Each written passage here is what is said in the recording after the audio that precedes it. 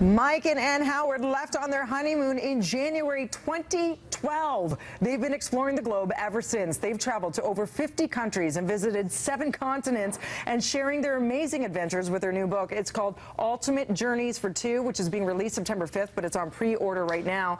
Welcome, you two lovebirds. Thanks for having us. This is crazy. Whose idea was this to extend what is typically a 1-2 week adventure into a lifelong one? Yeah, we were going to do the normal honeymoon, and then I met a buddy, and he told me about a trip he did. He did a 12-month trip around the world to 18 countries, and my jaw just dropped, and I came home and told her. Right, and we thought, like, well, when's a better time? We're young, we're healthy, life is short, we have all these places we want to see and experience we want to have. Like, what better time than now? Start our life together with a bang and set out there. And you've been so great to actually document everything and compartmentalize it. So you said, depending on what your budget is, or if you want those hidden romantic spots, or if you're a foodie, you've got it all contained in this book. Well, so many people were asking us, they always ask us, what's your favorite place? Where should I go next? Tell me your best place.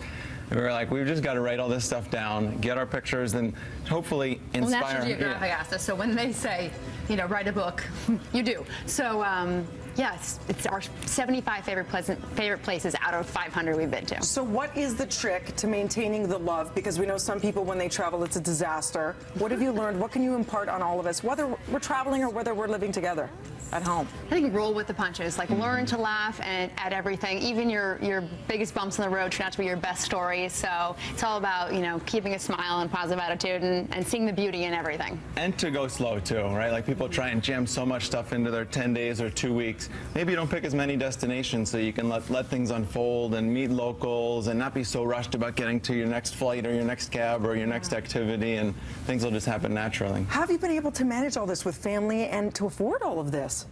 To live the nomad life? Well, we've become very clever with travel hacking and how to get free flights and free lodging. There's lots of ways. Travel does not have to be expensive. Our average budget was around $12 a day per person.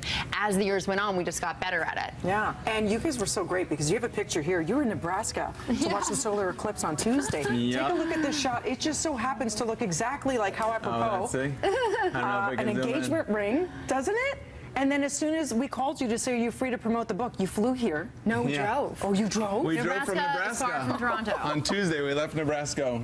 Nebraska. So we wanted to be here, so thanks. Yeah. Could you even possibly pick one of your best memories, brightest memories? It's too hard.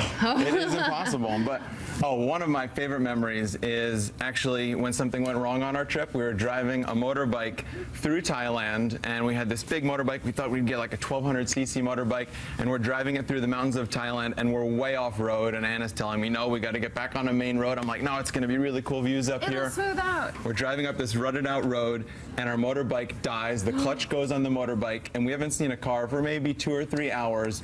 We're on the side of the road. It's in the afternoon, and this guy pulls up on his motorbike with his wife, and the nicest guy doesn't speak a lick of English, and he's like, oh, motorbike, and like, bad, bad, bad.